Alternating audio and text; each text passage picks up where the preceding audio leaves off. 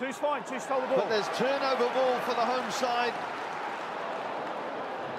And a quick whisk out to Billy Burns. Billy Burns trying to instigate something from his own 22. Harlequins up over halfway. He's got great support there. He spins it inside to the captain, Willie Hines, going for glory.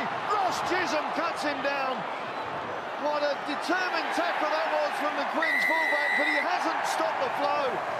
And Gloucester able to come up into port and finish things off with their first try. It's come from Charlie Sharples.